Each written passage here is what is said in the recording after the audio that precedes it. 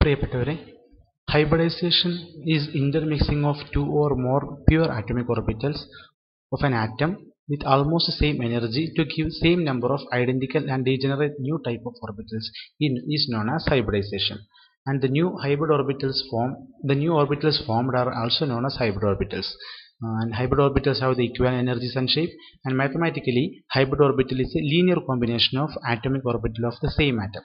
അപ്പോൾ നമ്മൾ പറഞ്ഞു ഒരേ ആൾമോസ്റ്റ് സെയിം എനർജി ഉള്ള ആറ്റോമിക് ഓർബിറ്റൽസ് ഇന്റർമിക്സിങ് നടന്നിട്ട് അത് സെയിം നമ്പർ ഓഫ് എത്ര എണ്ണം ആറ്റോമിക് ഓർബിറ്റൽസ് ആണ് മിക്സിങ്ങിൽ പങ്കെടുത്തത് അത്രയും എണ്ണം ഒരേ എനർജി ഉള്ള ഐഡന്റിക്കൽ ആയിട്ടുള്ള ഹൈബ്രിഡ് ഓർബിറ്റൽസ് ഫോം ചെയ്യുന്ന പ്രോസസ്സിനെയാണ് നമ്മൾ ഹൈബ്രിഡൈസേഷൻ എന്ന് പറയുന്നത്. ഉണ്ടായ ഹൈബ്രിഡ് ഓർബിറ്റൽസിനെല്ലാം ഒരേ ഈക്വലന്റ് എനർജിയും ഷേപ്പും ആയിരിക്കും ഉണ്ടാവുക.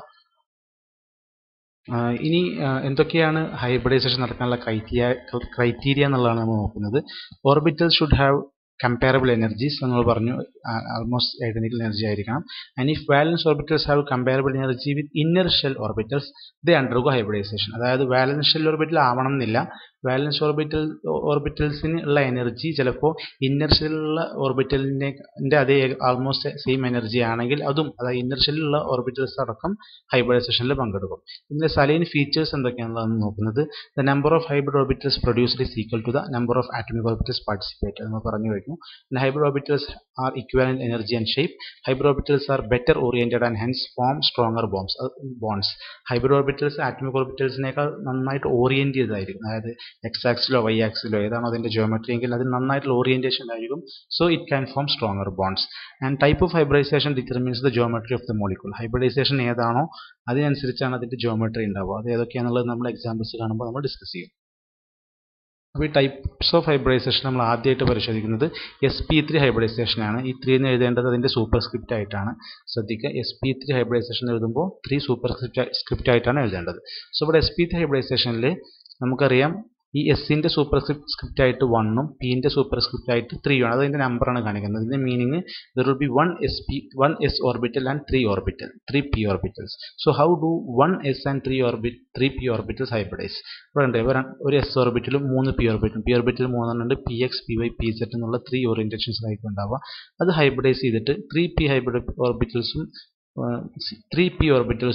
1s ഓർബിറ്റലും ഹൈബ്രിഡൈസ് ചെയ്തിട്ട് നമുക്ക് 4 ഹൈബ്രിഡ് ഓർബിറ്റൽസ് ഉണ്ടാവും. 4 എണ്ണമാണ് ആകെ ഉള്ളത്. ഒരു എസും 3 പിയും. അപ്പം 4 എണ്ണം പങ്കെടുത്തുകൊണ്ട് 4 ഹൈബ്രിഡ് ഓർബിറ്റൽസ് ഒരേ എനർജിയും ഒരേ ഷേപ്പുള്ള 4 ഹൈബ്രിഡ് ഓർബിറ്റൽസ് ഫോം ചെയ്യും. അതിന് പറയുന്ന പേര് sp3 ഹൈബ്രിഡ് ഓർബിറ്റൽസ് എന്നാണ്. അതിന്റെ ഓറിയന്റേഷൻ ഉണ്ടായിരിക്കുക 4 എണ്ണം ആയത് കാരണം അതിന് ടെട്രാഹെഡ്രൽ ജിയോമെട്രി ഉണ്ടാവും. അതിന്റെ ബോണ്ട് ആംഗിൾ 109 ഡിഗ്രി 28 മിനിറ്റ് ആണ്. അടുത്തതാണ് sp2 hybridisation. 1s and 2p orbitals ഇങ്ങനെ കമ്പൈൻ ചെയ്തിട്ട് നമുക്ക് 3 ഹൈബ്രിഡ് ഓർബിറ്റൽസ് ഫോം ചെയ്യും. അതിന്റെ ജിയോമെട്രി എന്ന് പറയുന്നത് ട്രയാങ്കുലർ പ്ലാനർ ഓറിയന്റേഷൻ ആണ്. അതിന്റെ ബോണ്ട് ആംഗിൾ 120 ഡിഗ്രി ആയിരിക്കും. ഇതിന്റെ കൂടെ ഹൈബ്രിഡൈസേഷനിൽ പങ്കെടുക്കാത്ത നമുക്കറിയാം p ഓർബിറ്റൽസ് 3 എണ്ണം ഉണ്ടായിരിക്കും. അതിൽ ഒരെണ്ണം അൺഹൈബ്രിഡൈസ്ഡ് ആയിട്ട് 1 p orbital that didn't hybridise, അത് അൺഹൈബ്രിഡൈസ്ഡ് ഓർബിറ്റൽ ആയിട്ട് അവിടെ exist ചെയ്യുന്നുണ്ടായിരിക്കും along with the 3 sp3 hybrid orbitals. അടുത്തതാണ് sp hybridisation. 1 s orbital and 1 p orbital they hybridize to form 2 hybrid orbitals of equivalent or same energy and shape, and they orient in linear way, and linear orientation the bond angle will be 180 degree, and there will be 2 unhybridized p orbitals. Next hybridization is sp3d hybridization, in which there will be 1 s orbital, 3 p orbitals and 1 d orbital. So d orbital will be dz2 orbital of almost equal energy intermixed to give 5 identical and degenerate hybrid orbitals which are arranged in trigonal bipyramidal symmetry. There are 5 hybrid orbitals because there are 5 orbitals combined. So there will be 5 unhybridized orbitals. They arranged in trigonal bipyramidal symmetry. And among them, 3 are arranged in trigonal plane and the remaining 2 orbitals are present above and below the trigonal plane at right angles. നമുക്കറിയാം ട്രയാഗണൽ bipyramidal സിമെട്രിയിൽ ഒരേ പ്ലെയിനിൽ 3 എണ്ണം, പിന്നെ അതിന് perpendicular ആയിട്ട് above and below ആയിട്ട് 2 ഓർബിറ്റൽസും, അങ്ങനെയായിരിക്കും 5 hybrid sp3d hybrid orbitals orient ചെയ്തിട്ടുണ്ടാവുക. അതിന്റെ എസ് ക്യാരക്ടർ എന്ന് പറയുന്നത് 20% ആയിരിക്കും, p ക്യാരക്ടർ 60% ആയിരിക്കും, and d character will be 20%. The examples in which the sp3 hybridizations are present are pf5 and pcl5. Next is sp3d2 hybridization. 1s, 3p and 2d orbitals, that will be dz square and dx square minus y square, and there will be 6 identical and degenerate hybrid orbitals and they orient in octahedral geometry because there are 6 hybrid orbitals. The maximum repulsion or minimum repulsion and maximum attraction will be in octahedral geometry, and the bond angle between the bonds will be, or orbitals will be, 90°, and the example which contain sp3d2 hybridization is SF6. Next one is sp3d3. There are 1s, 3p and 3d orbitals, and there are total 7 hybrid orbitals of equivalent energy and shape, and they orient in pentagonal bipyramidal symmetry.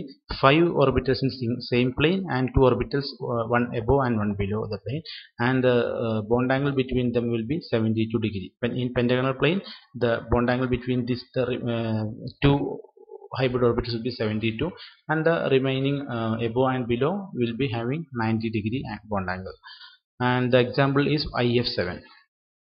Now we will discuss the examples corresponding to different hybridization. sp3 hybridization നടക്കുന്ന ഒരു best example ആണ് CH4 molecule. നമുക്കറിയാം CH4 മോളിക്യൂളിൽ central atom carbon ആണ്. Carbon ആറ്റത്തിലെ electronic configuration 1s2 2s2 1s2 ഇവിടെ കാണിച്ചിട്ടില്ല, 2s2 2p2 ആണ്. അപ്പോൾ ഈ ഏതെങ്കിലും രണ്ട് എണ്ണത്തിലായിരിക്കും, p ഓർബിറ്റലിലായിരിക്കും ഇലക്ട്രോൺസ് occupy ചെയ്തിട്ടുണ്ടാവുക.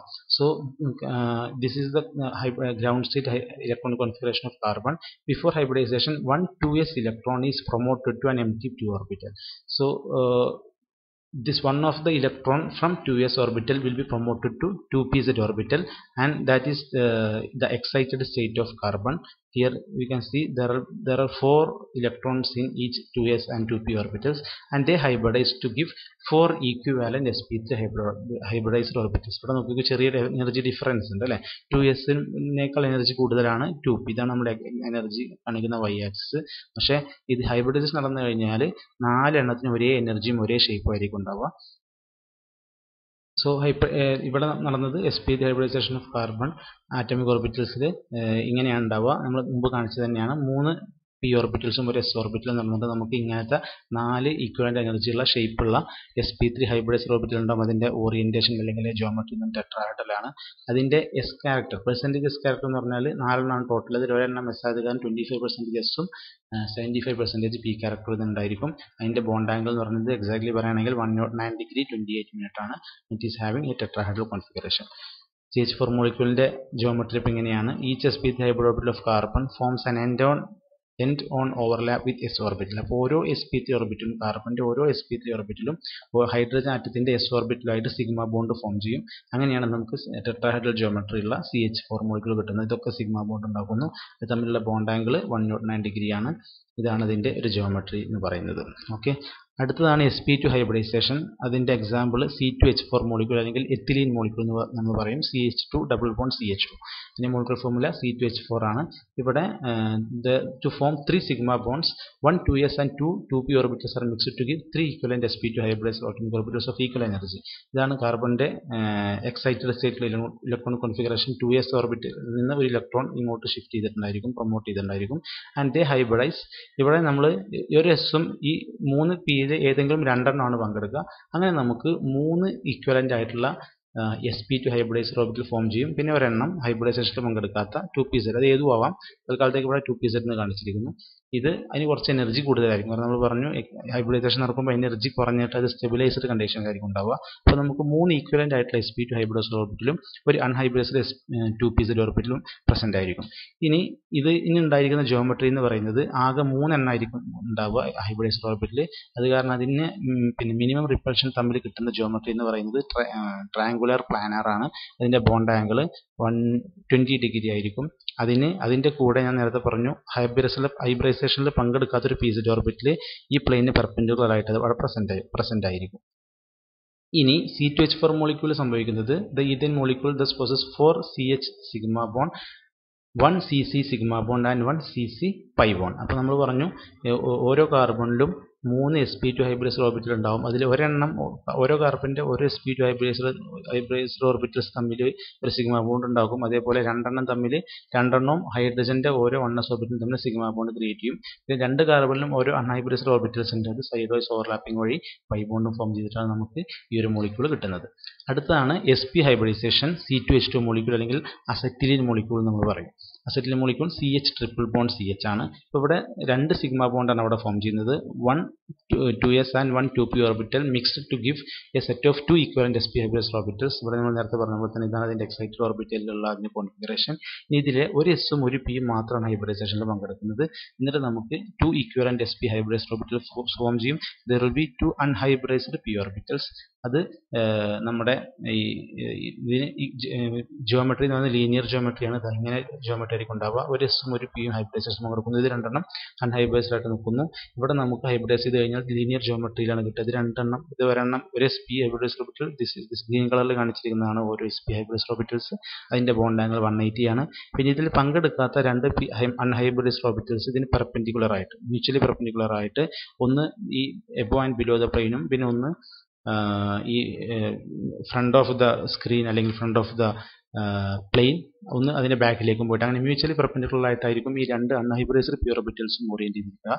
ഇനി ഇതാണ് നമ്മുടെ ഹൈഡ്രജനുമായിട്ട് ഒരു sp hybridized ഓർബിറ്റിൽ ഹൈഡ്രജനായിട്ട് ഒരു സിഗ്മ ബോണ്ട്, മറ്റേ കാർബണിൻ്റെ അതേപോലെ തന്നെ. പിന്നെ ഓരോ കാർബണിൻ്റെയും ഓരോ sp hybridized ഓർബിറ്റൽസ് തമ്മിൽ സിഗ്മ ബോണ്ട് ഫോം ചെയ്യും. പിന്നെ 2 അൺഹൈബ്രിഡൈസ്ഡ് പി ഓർബിറ്റൽസ് തമ്മിൽ സൈഡ് വൈസ് ഓവർലാപ്പിംഗ് നടന്നിട്ട് അവിടെ 2 പൈ ബോണ്ടും ഫോം ചെയ്യും. സോ ഇവിടെ 2 പൈ ബോണ്ടും ഒരു സിഗ്മ ബോണ്ട് കാർബൺ തമ്മിലും പിന്നെ അതേപോലെ ഓരോ ഹൈബ്രിഡൈസ്ഡ് ഓർബിറ്റൽസ് ഹൈഡ്രജനായിട്ട് ഓരോ സിഗ്മ ബോണ്ട് ക്രിയേറ്റ് ചെയ്തിട്ടാണ് നമുക്ക് CH ട്രിപ്പിൾ ബോണ്ട് CH എന്ന അസറ്റൈൽ മോളിക്യൂൾ കിട്ടുന്നത്. അടുത്ത ഹൈബ്രിഡൈസേഷൻ ആണ് sp3d hybridisation. Example PCl5 molecule. ഇവിടെ ഫോസ്ഫറസ് ആണ് സെൻട്രൽ ആറ്റായിട്ട് ആക്ട് ചെയ്യുന്നത്. ഇതിൻ്റെ കോൺഫിഗറേഷൻ ഗ്രൗണ്ട് സ്റ്റേറ്റ് കോൺഫിഗറേഷൻ ഇതാണ്. 3s2 3p3. അതിൽ എക്സൈറ്റഡ് സ്റ്റേറ്റിൽ 1 of the s orbital will be promoted to 3d orbital. എന്നിട്ട് ഇത് തമ്മിൽ sp3d ഹൈബ്രിഡൈസേഷൻ നടക്കും. എന്നിട്ട് 5 ഈക്വലൻ്റ് ആയിട്ടുള്ള sp3d ഹൈബ്രിഡൈസേഷൻ ഫോം ചെയ്യും. 5 sp3 ഹൈബ്രിഡ് ഓർബിറ്റൽസ് ആർ ഇവിടെ ഫോം ചെയ്യുന്നുണ്ട്. ഇവിടെ പ്രത്യേകത these 5 sp3 hybrid orbitals are not exactly equivalent. 3 lie in equatorial plane making 120 degree. ഇവിടെ 3 ഒരേ പ്ലെയിനിൽ 120 ഡിഗ്രിയിൽ ആംഗിൾ ക്രിയേറ്റ് ചെയ്തിട്ട് ഫോം ചെയ്യും. And 2 stand perpendicular. ഒരെണ്ണം മുകളിലും ഒരെണ്ണം താഴെയായിട്ട്. എന്നിട്ട് അത് ഓരോന്നുമാണ് Cl ആറ്റമായിട്ട് Clൻ്റെ P ഓർബിറ്റലായിട്ട് sigma bond create ചെയ്യുന്നു, സിഗ്മ ബോണ്ട് ഫോം ചെയ്യുന്നു. അങ്ങനെ നമുക്ക് ട്രയാഗണൽ ബൈപൈരമിഡൽ സ്ട്രക്ചർ ആണ് PCl5 കിട്ടുന്നത്. അതിൽ പ്ലെയിനിലുള്ള ഓർബിറ്റൽസ് തമ്മിൽ 120 ഡിഗ്രി ബോണ്ട് ആംഗിളും മുകളിലും താഴെയായിട്ടുള്ള പ്ലെയിനിൻ്റെ മുകളിലും താഴെയായിട്ടുള്ള ബോണ്ട്സ് 90 ഡിഗ്രി ബോണ്ട് ആംഗിളും ക്രിയേറ്റ് ചെയ്യുന്നു. അടുത്താണ് sp3d2 ഹൈബ്രിഡൈസേഷൻ. എക്സാമ്പിൾ നമുക്ക് പറയാം SF6 molecule. Sulphur central atom. സൾഫറിൻ്റെ configuration ഇതാണ്. ഇവിടുന്ന് ഈ എസിൽ നിന്നും പിയിൽ നിന്നുള്ള ഓരോ ഇലക്ട്രോൺസ് ഡിയിലേക്ക് എക്സൈറ്റഡ് സ്റ്റേറ്റിൽ പ്രൊമോട്ട് ചെയ്യും. എന്നിട്ട് sp3d2 ഹൈബ്രിഡൈസേഷൻ നടക്കും. 6 ഹൈബ്രിഡ് ഓർബിറ്റൽസ് ഫോം ചെയ്യും. 6 sp3 hybrid orbitals R equivalent in energy and shape. ഇവിടെ എല്ലാം ഇക്വാലന്റ് ആണ്. അതുകൊണ്ട് അത് ഒക്ടാഹെഡ്രൽ ഫാഷനിലാണ് അവിടെ ഓറിയന്റേഷൻ നടക്കുന്നത് അല്ലെങ്കിൽ ജിയോമെട്രി നടക്കുന്നത്. അതിലുള്ള ഓരോ sp3d2 hybrid ഓർബിറ്റൽസും ഫ്ലോറിൻ്റെ P ഓർബിറ്റലായിട്ട് bond create ചെയ്തിട്ട് അത് ഒക്ടാഹെഡ്രൽ ജിയോമെട്രിയിലാണ് മോളിക്യൂൾ എക്സിസ്റ്റ് ചെയ്യുന്നത്. ഇത്രയാണ് ഹൈബ്രിഡൈസേഷനിൽ നമുക്ക് പഠിക്കാനുള്ളത്. ബാക്കി ഇനി അടുത്ത വീഡിയോ ഡിസ്കസ് ചെയ്യും. Thank you for watching.